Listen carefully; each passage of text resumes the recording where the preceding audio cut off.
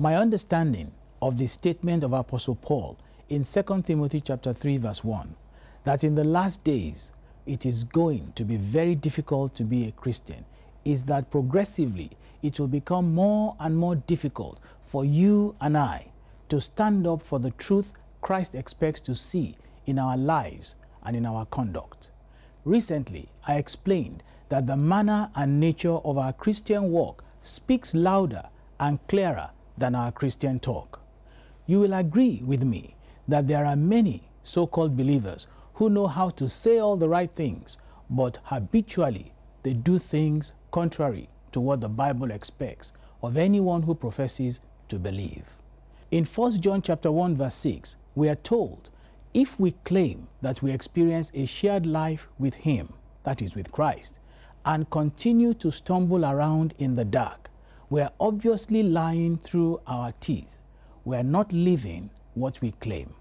For instance, a missionary once told the story about him speaking to a group of non-Christian women and was surprised to see one of them get up and walk away. Soon she returned and listened more intently than before. "Why did you leave in the middle of my message?" asked the missionary. "I was so interested in the wonderful things you were saying that I went to ask members of your household if you truly live according to what you are saying in your teaching. They told me you do. So I came back to hear more about Jesus," said the woman. How touching and instructive. Brothers and sisters, I believe one crucial reason we are finding it difficult to be the true Christian man and woman we ought to be is lack of proper understanding of scriptures. I should stress the word proper. Sadly, we seem unable to appreciate and grasp what real Christian standards and values are these days. I put this problem down to the quality of the spiritual instructions we allow ourselves to be exposed to. In 2 Timothy chapter 3, verse 15, Paul advised Timothy, "Continue thou in the things which thou hast learned and hast been assured of, knowing of whom thou hast learned them." He goes on to say in verse 16, "All scripture is given by inspiration of God and is profitable for doctrine, for reproof, for correction, for instruction in righteousness." And what are all these measures for? Verse 17 gives the answer, "That the man of God may be perfect, thoroughly furnished unto all good works." Another translation renders it this way, saying, "Through the word we are put together and shaped up for the task God has for us." The truth is, we cannot amount to much in God unless and until we allow His word to put us together and then shape, mold, and conform us to His will. This is the only way a real and a true Christian can be made. However, to talk of putting together is to presuppose there was first a breaking apart. This, unfortunately, is where we have a problem. You see, man does not see himself as needing any help. Man has believed his own lie that he knows what is best for himself, when in truth he does not know. We kid ourselves that we are strong, when in actual fact we are weak. We tell ourselves we are wise, when we are anything else but this.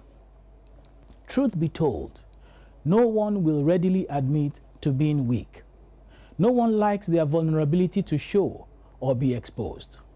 The world does not view being vulnerable with much understanding or consideration. The dictionary defines vulnerability as to be capable of being wounded, liable to injury or hurt to feelings, open to successful attack, capable of being persuaded or tempted. Although no one likes to be vulnerable or to feel vulnerable, this is the description of the nature of a true Christian, a powerless person except in Christ. This is what a Christian is. In 2 Corinthians chapter 12, verse 10, Paul says, "I take limitations in stride and with good cheer. These limitations that cut me down to size, things like abuse, accidents, opposition, bad breaks, I just let Christ take over. And so the weaker I get," Paul says, "the stronger I become. Is this man for real? I am convinced that he is. I am speaking to you today about the power of vulnerability. Is this a contradiction of terms? How can you be strong when you are weak? Well, such are the truths conveyed in the Christian message, which look like contradictions, but are in fact no contradictions at all. Have I confused you? Don't be.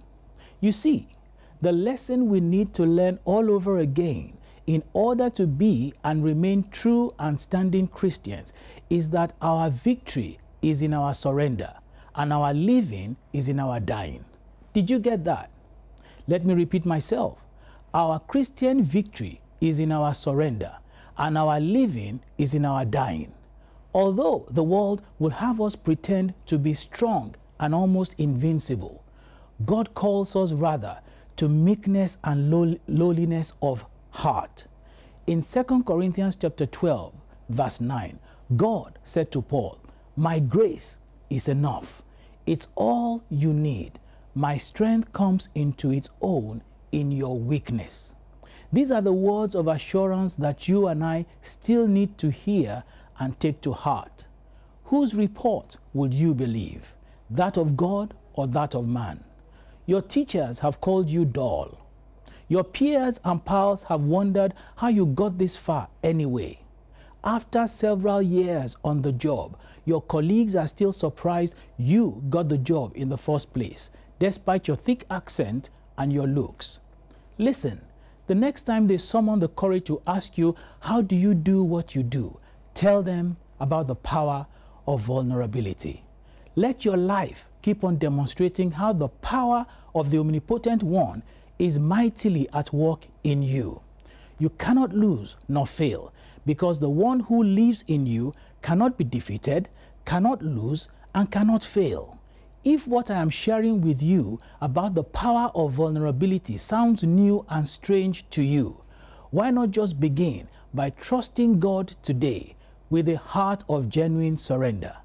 Acknowledge your weakness and invite His Spirit into your life that He may refresh, revive, strengthen, and deliver you. This is what He did for David when David faced a Goliath situation such as you may be facing today. You see, to everyone else, Goliath was strong, David was weak. But to David, a type of the surrendered Christian, knowing his place and privilege in God, Goliath was the defeated one, and he was the one with the assurance of victory. To round up the point we are making here, Apostle Peter has a word of advice for us. In 1 Peter chapter 5, verse 6, he says, "Be content with who you are. Don't put on airs. Don't pretend to be strong. Don't pretend to be macho. Recognize that you are weak. God's strong hand is on you. He will promote you at the right time."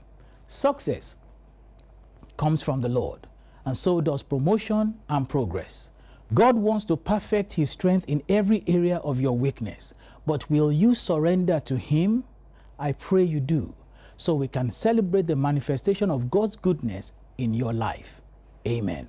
My name is Biyi Ajala, and I thank you for watching and for partnering with me in this task of making ready a people prepared for the Lord. Thank you, and God bless you.